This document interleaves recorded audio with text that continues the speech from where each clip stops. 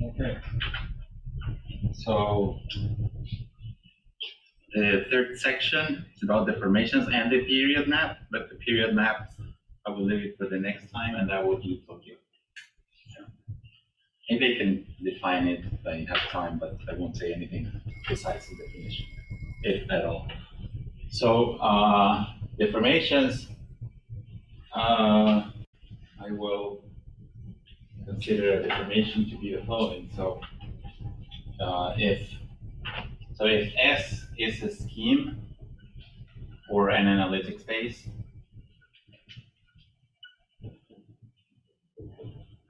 a family of anti-canonical pairs is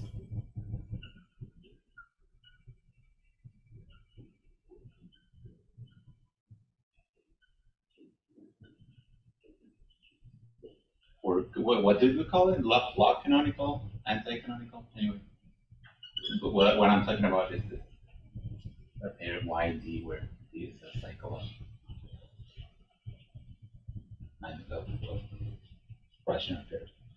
So a family is a scheme or an analytic space Y, curvy Y over S, where pi is smooth and proper.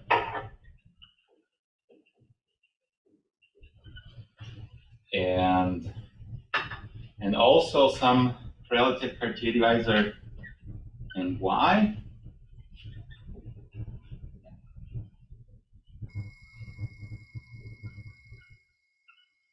such that such that D is equal to some union of some irreducible components that are smooth, irreducible components that are smooth, and this is normal crossings. That's a Cartier divisor, which is normal crossings.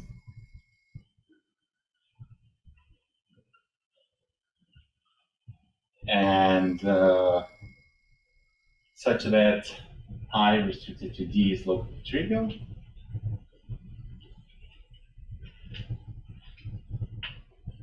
And such that each fiber is a log canonical pair. So that, and such that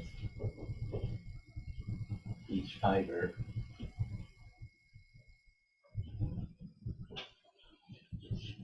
is a log canonical pair.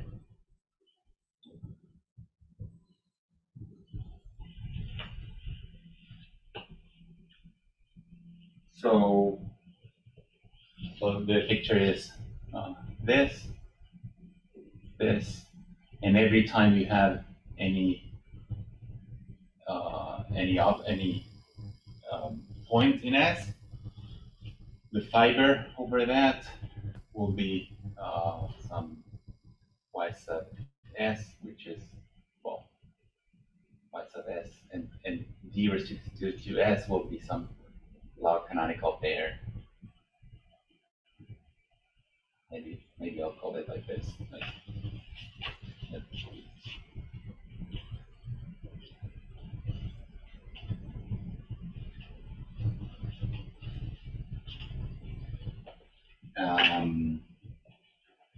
So we will work with S being an analytic space, connected, and also we will need to assume that each that the orientation has been chosen in each fiber.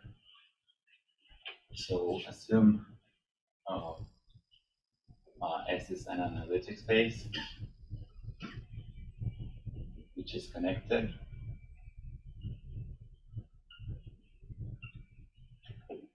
And that you have chosen an orientation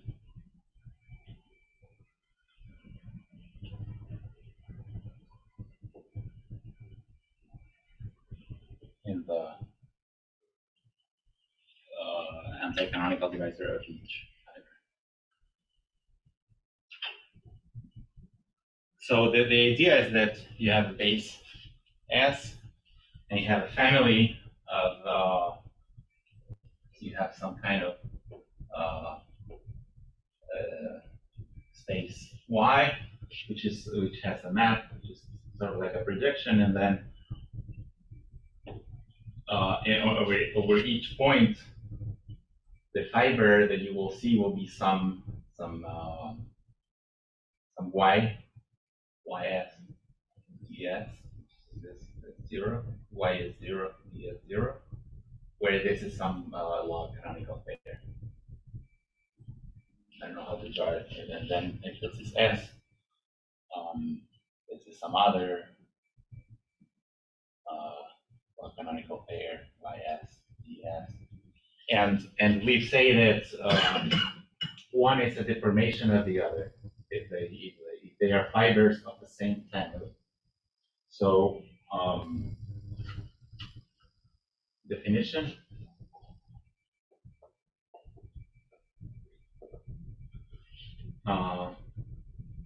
Y D and Y prime D prime are deformation equivalent.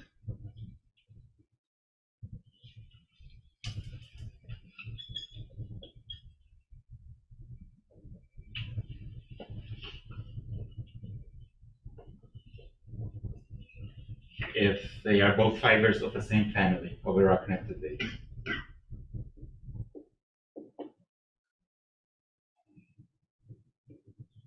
They are both.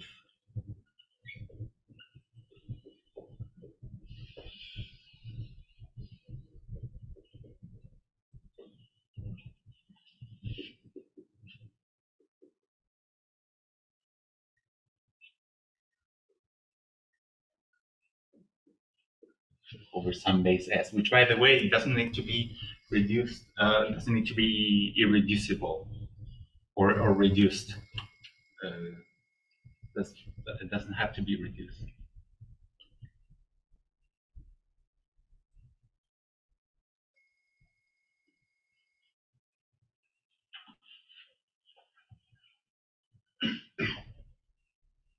And this is an equivalent relation. And a deformation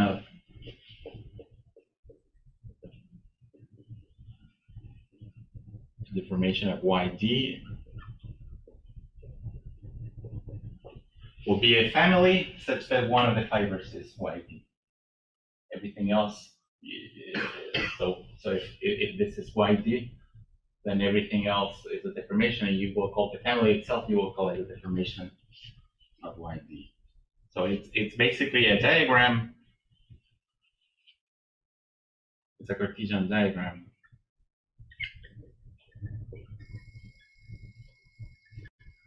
where you have your family over S, you have a point,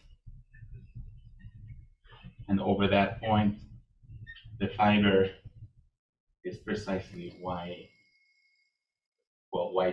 Remember that this carries some divisor that we're also restricting to the fiber. This one.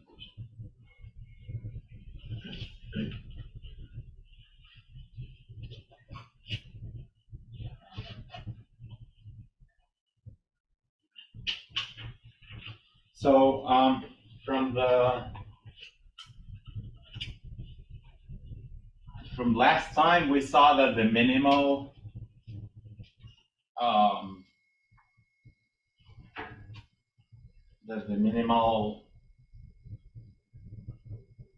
log canonical pairs. So the minimal. There was a list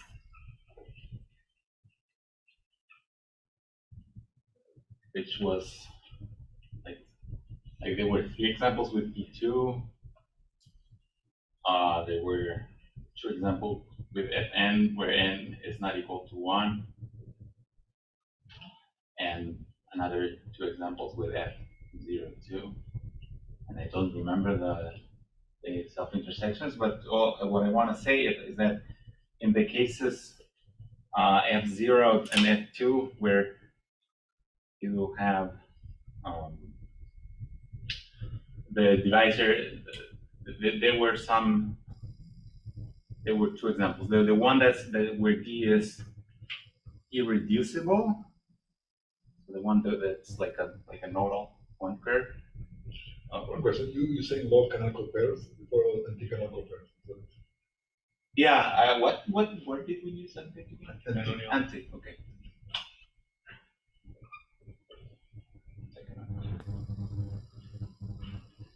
So between if you take the case where D is irreducible, you take F2 and F0, you can show that they are actually deformation equivalent. And from the list, actually, that's the only two that are deformation equivalent to each other. The other minimal ones are not deformation equivalent.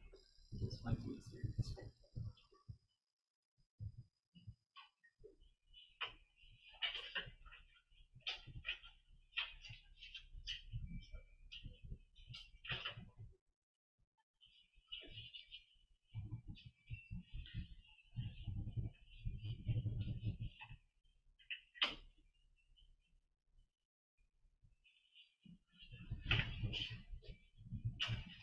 So theorem, if you fix a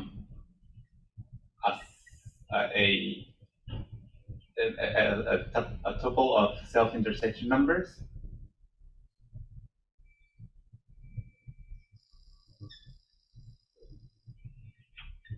there are finitely many deformation types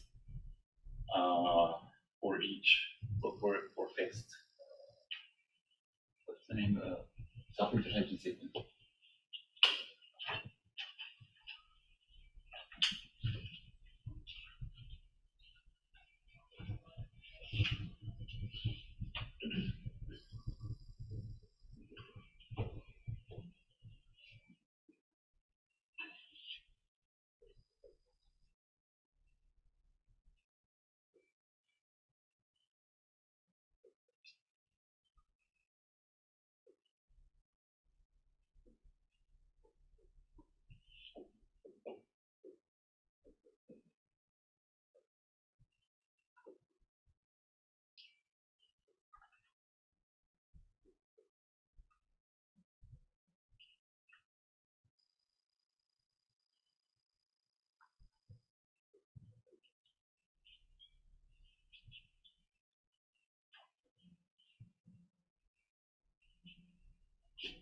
So how to show this? First, we look at the. I should look at the table now because I will need the self intersections. So here it was 1, 1, 1, 1, 4, 9.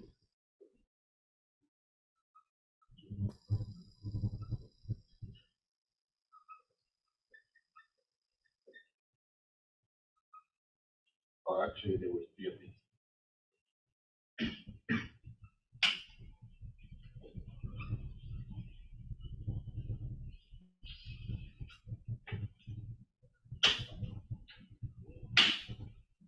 So these are the 2 ones that are deformation equivalent to each other. And if you look at the self-intersection sequence on each of these, and you take into account that every time that you blow up, the self-intersection of the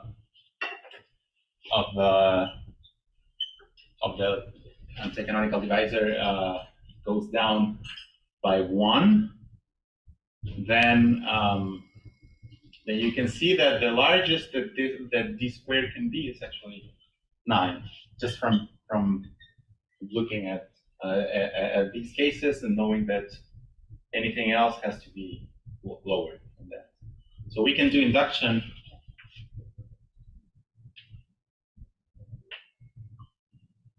on -2 squared, and we start with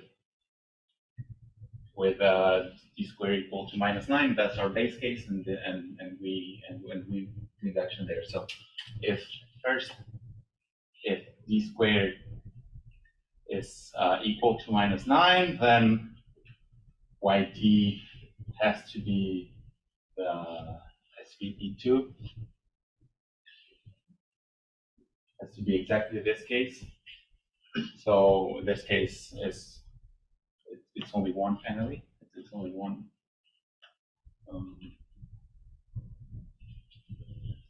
possibility. And if you're given, so if you're given now a bunch of numbers that are supposed to be the self-intersection, there are two possibilities for a so if YD has self-intersection this,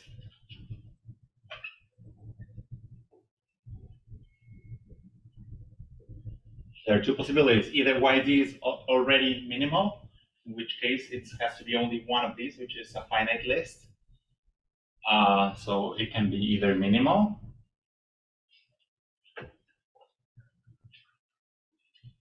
YD already minimal, and that means that it's has to be one of these, or if it's not minimal, then YD is a blow-up of something of Y prime D prime, where D prime has, and this is the point, D prime has bigger D squared.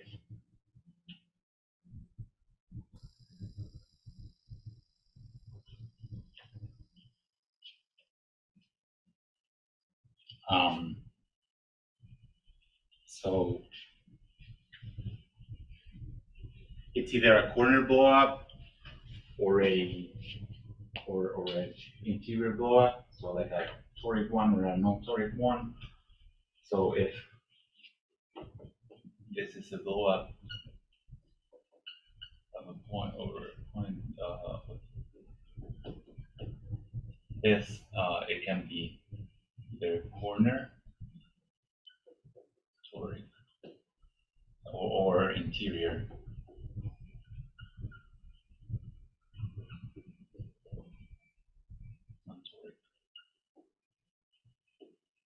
Something like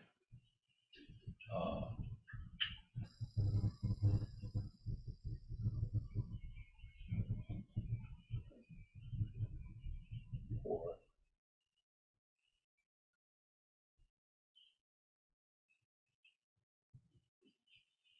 something like that. And for example, if it's an interior blow up, what does it mean? You can see what the exact what the self-intersection sequence of the previous of the one that you blew up is. So so the thing is, so the point is, this one has smaller D squared.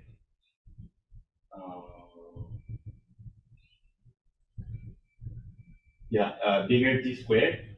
So by induction on minus D squared, you can assume that there's finitely many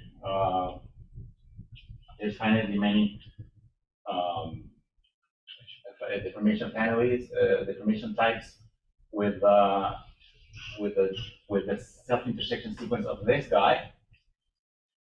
And then the key is that, well, if you do a corner blow up, there's nothing to do. I mean, you can only do finitely many corner blow ups, one in each point.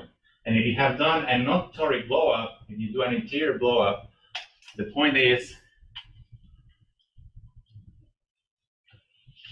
so I should have, so by induction,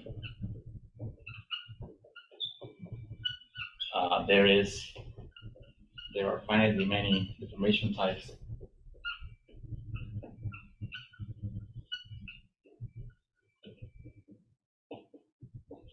with the same self intersection as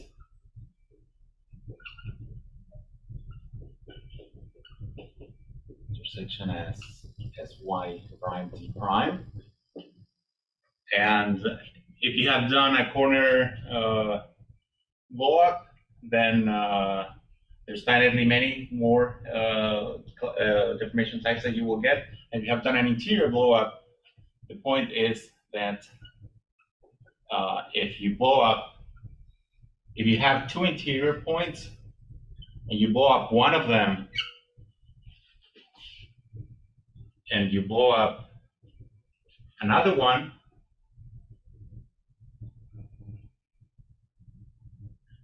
these two possibilities are deformation equivalent to each other. How to show that? I believe you have to write down explicitly. This is not like obvious for me, but I think you have to write down explicitly what the family is. That the point is, if you blow up in the same if you blow up an interior point in the same component, no matter which one you do, the results the blowups are going to be deformation equivalent to each other.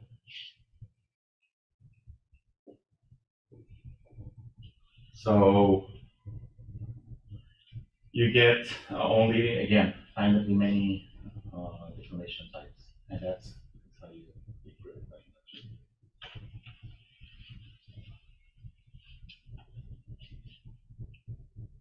So you also using the fact that you can go down simultaneously in -1 curve. You have a family above. It's not like you have a family with -1 curves. You can collapse them simultaneously. Get the family below. So that's part of this one. It's just like family of infinitely many. no, if you have like. So you say that each thing above is a blow up of something below. Yes. And you have said that the family above comes from the family below, right? Yeah. It's not like a simultaneous, like that's the result of all that you can simultaneously blow down the -1 curves. I mean, I'm just counting how many.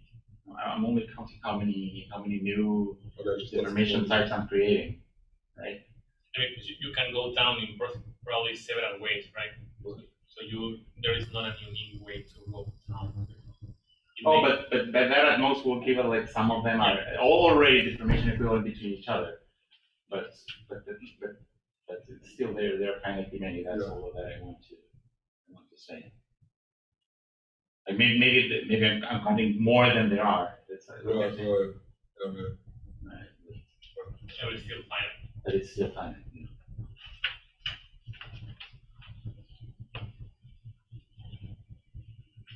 So, okay, we will do some deformation of theory, and we'll see how far we get. So,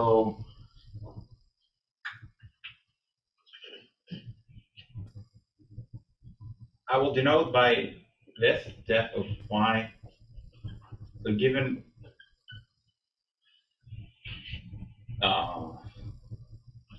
So given a pair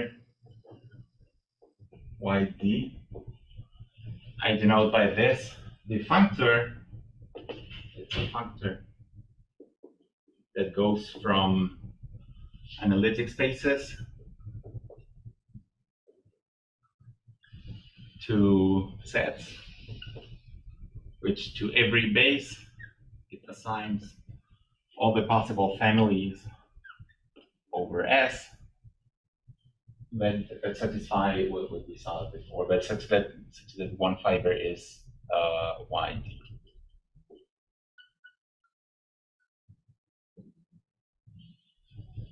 Such that it's flat, whatever, however.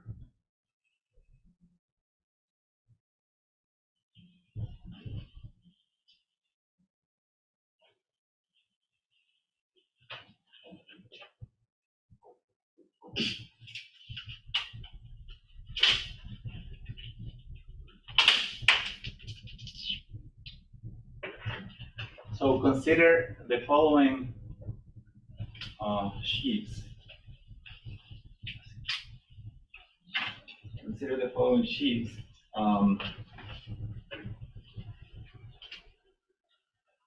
Ty of minus log d, by which I mean the dual of omega y log d. So this is the sheaf of one forms omega such that both omega and d omega have at most logarithmic poles along d.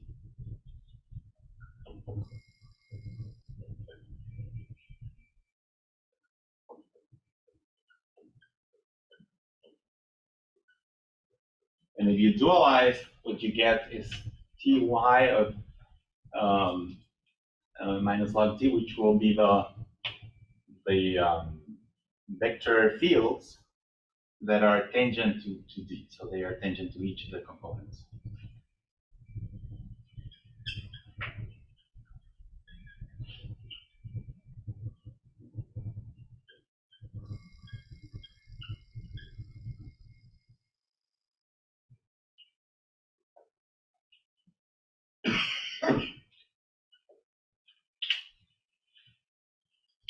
So it turns out that this, like some results in deformation theory, this sheaf is actually what governs the deformation functor, or the features of the deformation functor that I just wrote. So here, the fact that if you do H0 of this, H1,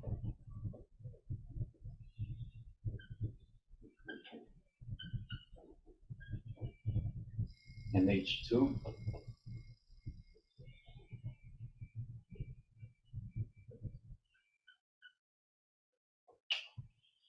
H0 turns out to be the Lie algebra of the group automorphisms.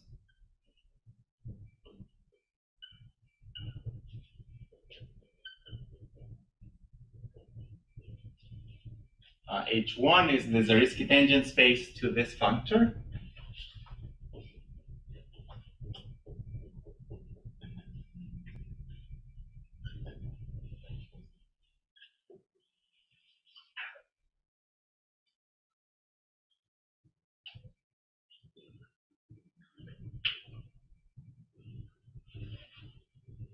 By which we mean basically the infinitesimal deformations.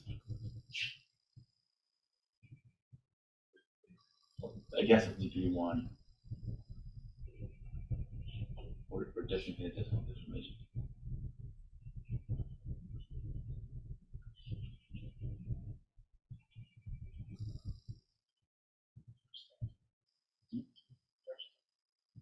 First order, yeah. Of order 1, yeah.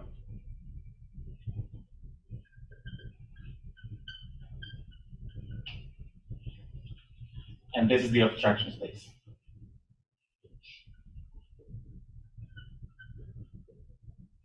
So the same way, if we were only deforming y, then the first order infinitesimal deformations would be like H1 of y ty.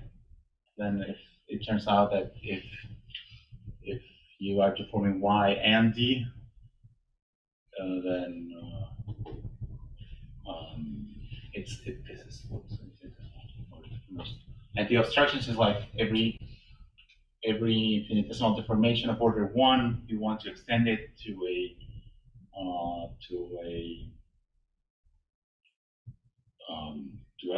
a bigger order. Then the obstructions tell you whether you can do that or not. If you don't have obstructions, you can always do that. So observe that we have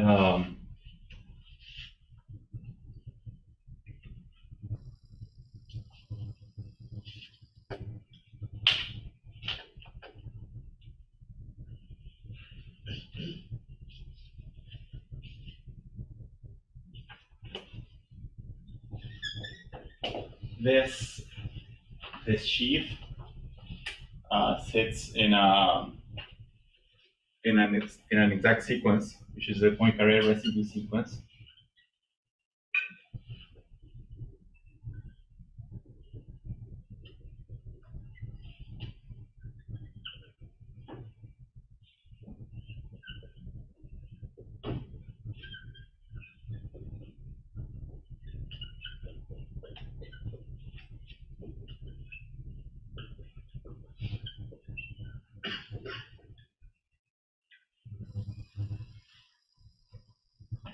So the first that we will show is actually that this sheaf is self-dual.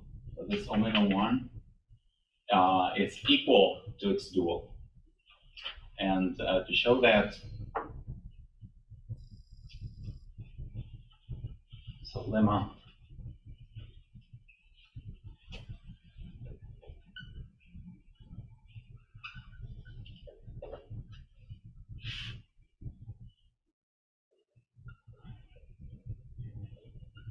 omega 1 log D is isomorphic canonically to Ty log D. And the proof is you do a pairing between omega 1 log D and itself.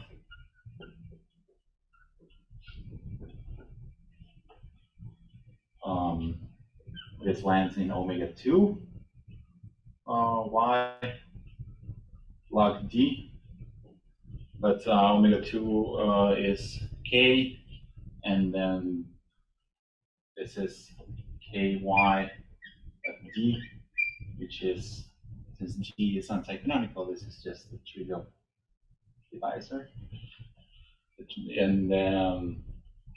And this pairing is a perfect pairing. So this identifies this with the dual of this. So.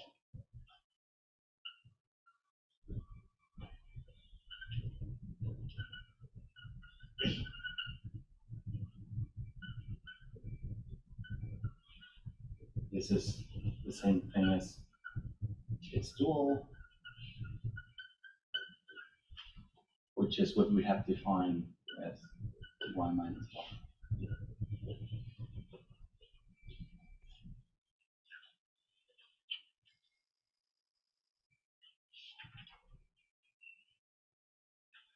So now, if we look at the short exact sequence that we have here, this is isomorphic to Ty minus log D. And if you do the long exact sequence in cohomology, you will be able to compute or say something about these spaces. So let's do that. So take the long exact sequence in cohomology. So you have 0h 0 omega. Well, this is 0 because it's a rational surface. And then you have h0 of this, which is the same as this.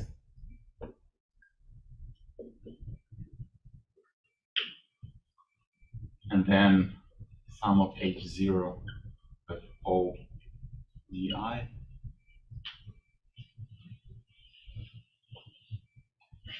Then you have h1,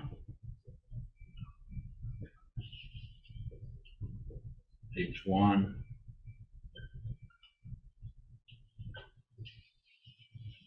h1 of this, which is 0, and h2 of omega, this of omega, which is again 0 because this is a rational surface. H2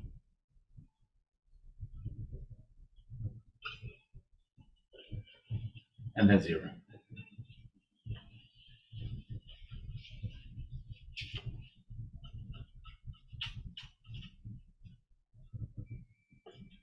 So what we get at the end is the following.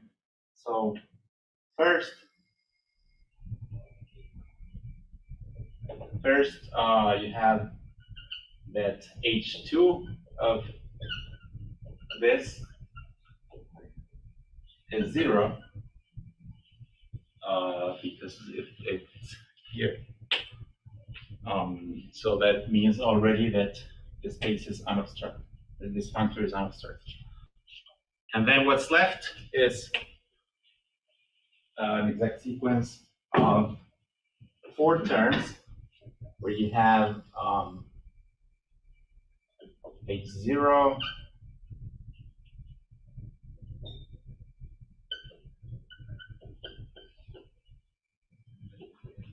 then the sum of, well, each of these is a copy of C, and it can be interpreted as C times the class of this divisor, where this is sent to H1 of omega 1, which is actually the same thing as H2 of Y C.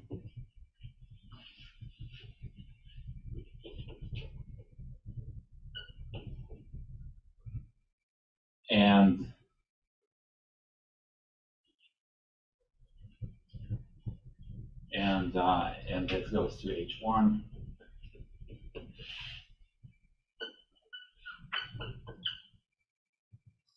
And this goes to 0. And this map is the one that's sending a divisor to its class. This you can think of almost like the Picard group that sends her to C. So therefore, another conclusion is that this map, if I call it delta, then H0, so H2 is 0, H0 is the kernel of delta, and H1 is the co-kernel of delta.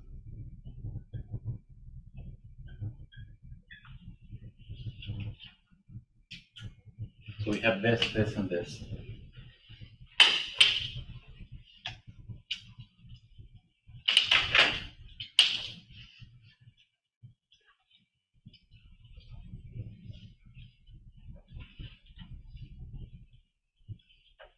So corollary.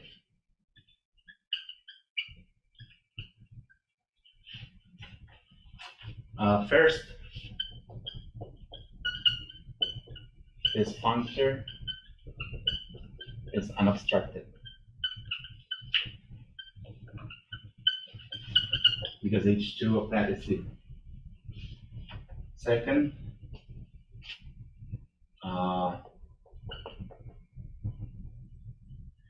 the dimension of the space of the Zariski tangent space, so the dimension of the functor is the dimension of the Zariski tangent space, which is the dimension of H1 of Ty minus log D, which is the dimension of this co-kernel. So it is the dimension of H2 modulo degenerated by the classes of the divisors. But we had given a name. If you do instead of C, you do Z, which gives you the same ranks here. We had given a name to this. This is the complexification of the lattice that we had called lambda of Y comma D, or the rank of this lattice, which was the orthogonal to all of these guys. And then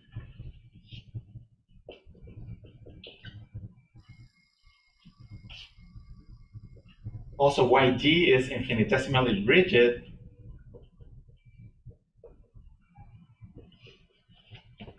That means that it doesn't have any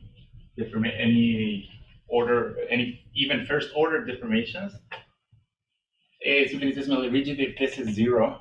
So even only if this deformations, this Zariski tangent space has dimension 0. So if and only if this rank is 0.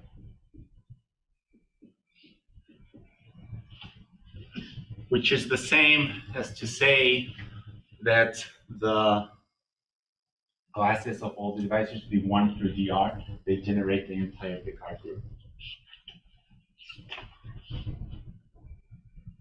Or, well, yeah. D1 through DR span H2 of YC.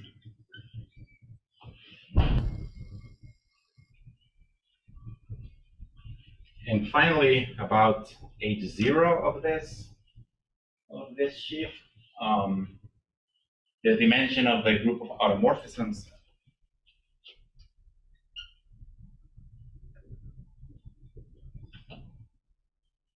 is the rank of this, so it's the rank of the kernel of del, which is, we had actually given a name to this. This is S. Remember, like, it's like the kernel of sending all the divisors to the Picard group, and then it has some kernel. It's S. It can be 0, 1, or 2.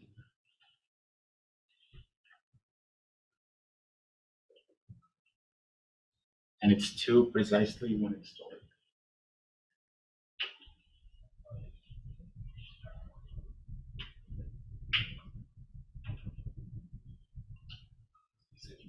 Let's talk about the explanation of HMR's Zariski tangents used to the information function. I don't understand the PD, but how we usually consider the tangent space.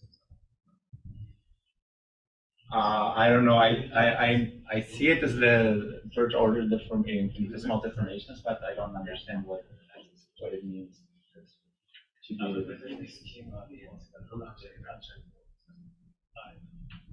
is there what? It's locally representable. Oh, okay. So then, right, yeah, that's right. And then one remark.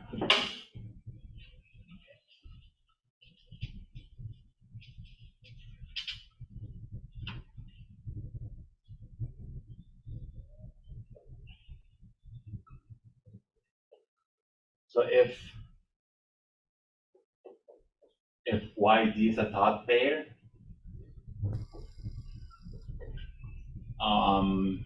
then you cannot deform it, because if you deform it, I think you get the same self-intersection numbers, but the self-intersection numbers determine a Todd pair. That's what Todd means. So then it has to be infinitesimally rigid.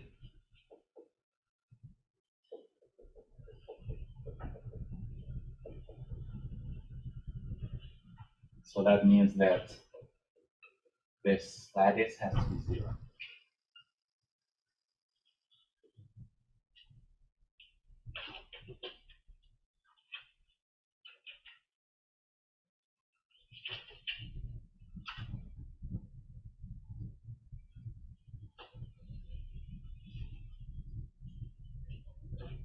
Okay.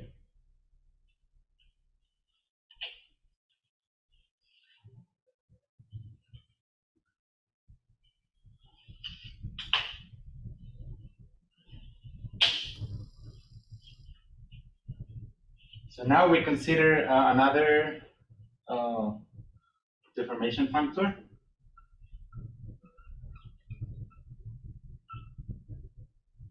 So the deformation functor that we were considering had to fix each component of DI,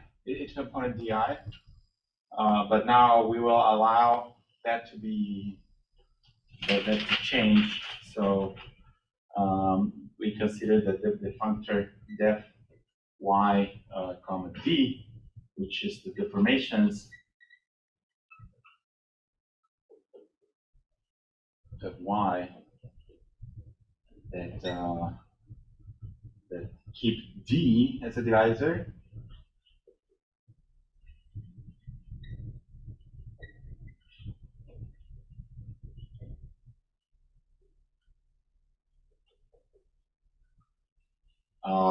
But the corresponding deformations in D may not be locally trivial.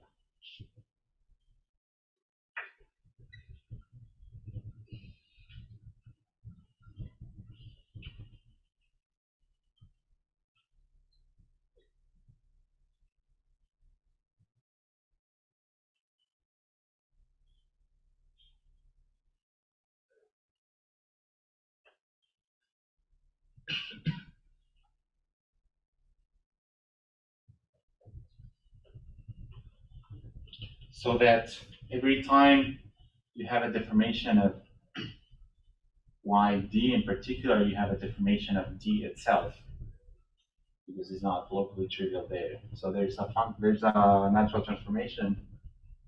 So there is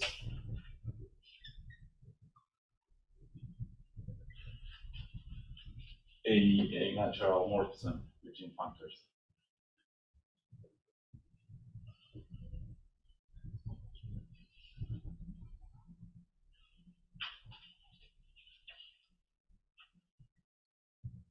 So proposition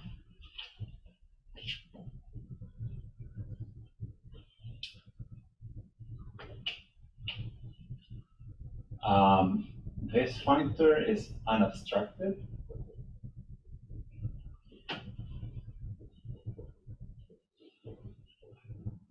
And this is smooth. This natural transformation is smooth.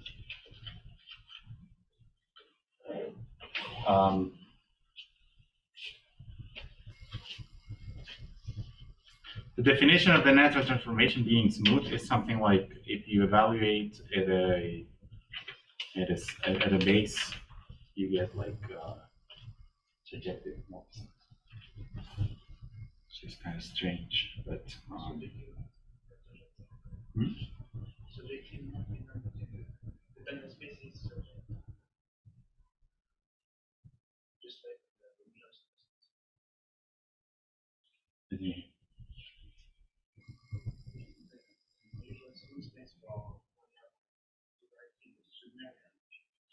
yeah. Like subjective in the it's not that strange.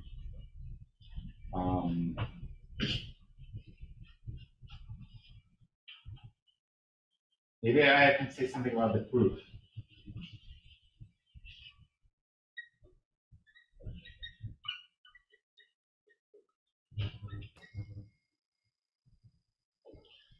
If you consider the following two-term complexes, so C to be Ty goes to the normal of D over Y over D, and D to be the following, the same thing but restricted to D.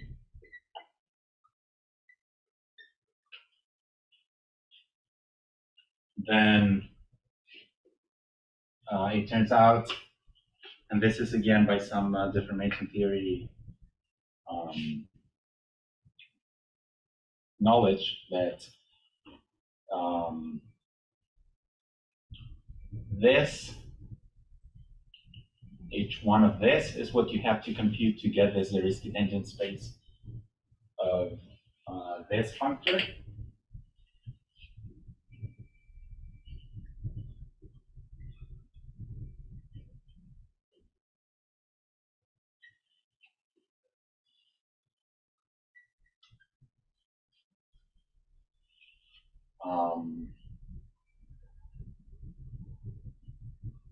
H2 is the obstructions.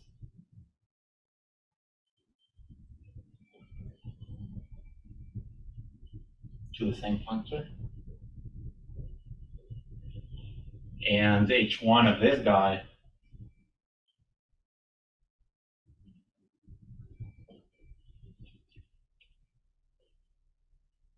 is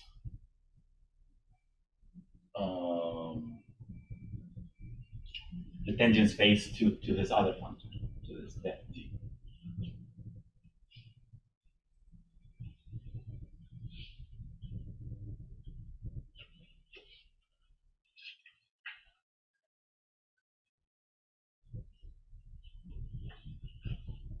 So if you want to show that this is unobstructed, for example, you have to show that this h2 is 0 and so on. And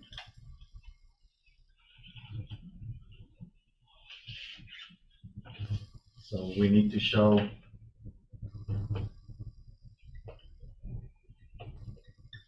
that if you do h2 of this is a 0, this is the same thing as saying that this is unobstructed.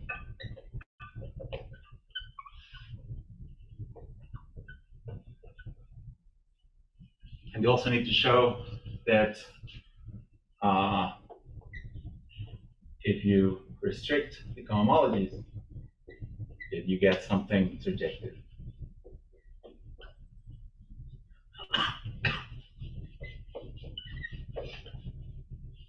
Which is the same thing as saying that this morphism of functors is smooth.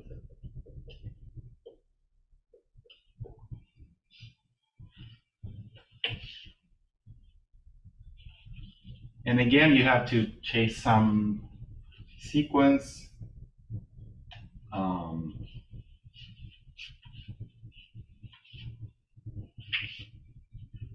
which is the following. So between this and this, there's an exact triangle, which I will write as an exact sequence, but you have this, goes to C, goes to D, goes to 0. You take the short exact sequence, the long exact sequence. So for example, H1 of C goes to H1 of D, goes to H2 of this,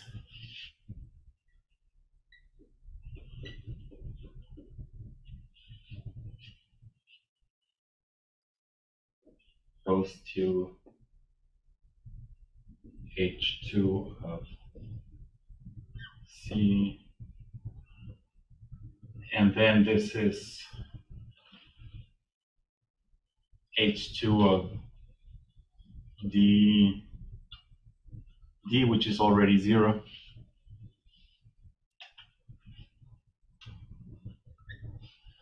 So if you want to show that this is 0, you want to show that this is 0. If you want to show that this is surjective, so it suffices to show that this is 0.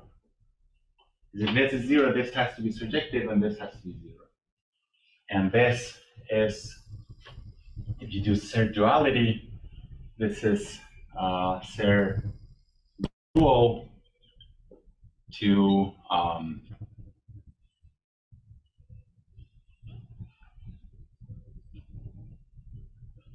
to H0 of, because this is in Y, so it's dimension 2, so it's H0 of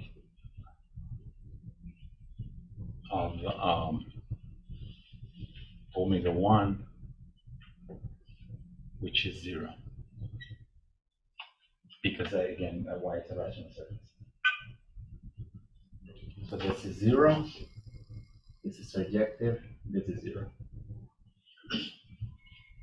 And a corollary that follows from this and from other results, so I can't show it really, but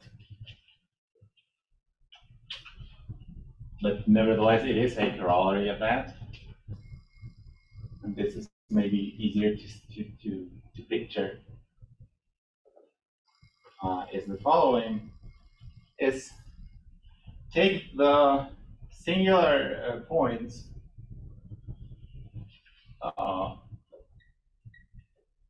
which are the singular points of the divisor, which are the points where these rational curves meet. It's a finite number of points. Take any subset of those, so then there exists some deformation, some family over some base, some connected base. So some deformation over a smooth connected base.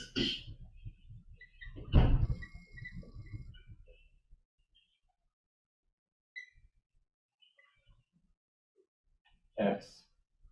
Such that, well, okay, the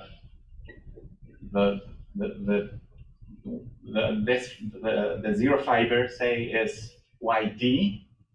So let's say that given YD, take some points that are singular in the divisor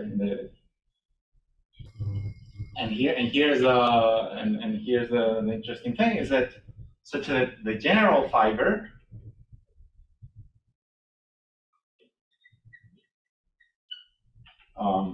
I'll call it y prime d prime is y prime d prime, where d prime is the smoothing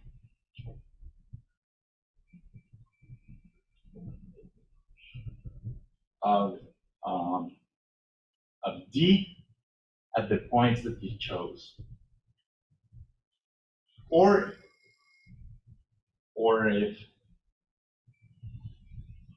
if t is all of the singular points, then this is a smooth elliptic curve.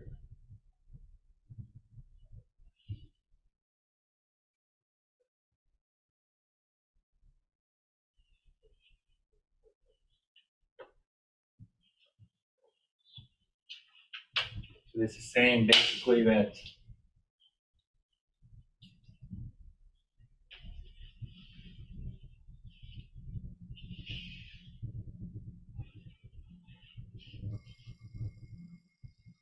if you have one of these pairs like this, and then you choose, let's say that you choose one point that's where these things meet, then you can deform it so that the general fiber is something like this. This smooth curve, so it has r-1 components. So, for example, if in particular, if r is bigger than or equal to 3, you can deform yd to y prime d prime, where of length r-1 and an intersection sequence which is going to be d1 all the way through dr-2. Let's say that you smooth the last one.